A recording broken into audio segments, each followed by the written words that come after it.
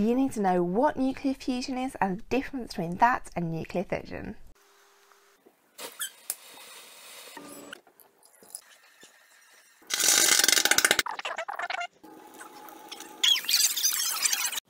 So here we have a picture of our sun, and it looks very, very different from the normal circle we see with rays coming out that maybe your younger brother or sister draws all the time.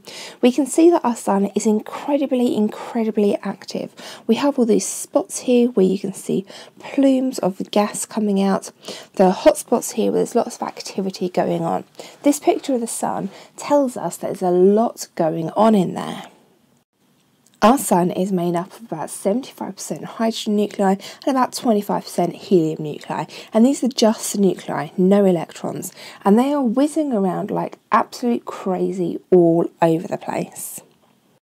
And every so often some of these nuclei are going to hit each other, and this is when nuclear fusion is going to take place. Now the process behind this is really very complicated. When two protons collide with each other, they're going to produce heavy hydrogen.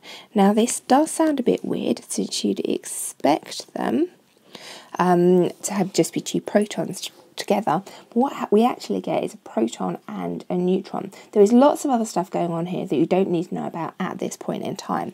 But then we have these heavy hydrogens whizzing around, and then they collide with each other to form helium.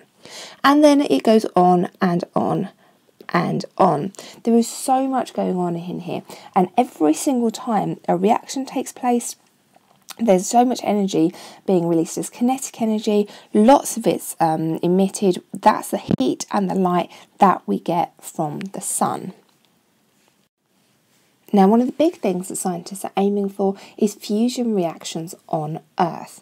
The problem with this is that it takes massive amounts of energy to actually get these fusion reactions to happen. So we would need cold fusion.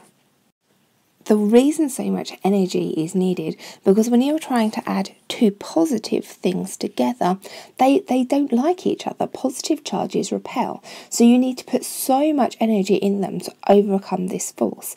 But the good thing about this is that the amount of energy that will be released when this fusion takes place would be more than the energy that we would put in. So this is one of the ways in the future that we might be able to meet all of our energy demands. The source for this, heavy hydrogen, is really easily available in seawater. The product that comes out is helium gas, so you don't have the problem of waste needing to be stored for absolutely ages like you do in nuclear fission reactions.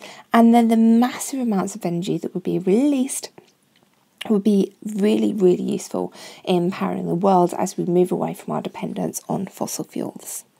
Hey guys, thanks for watching. I really hope you found this video helpful.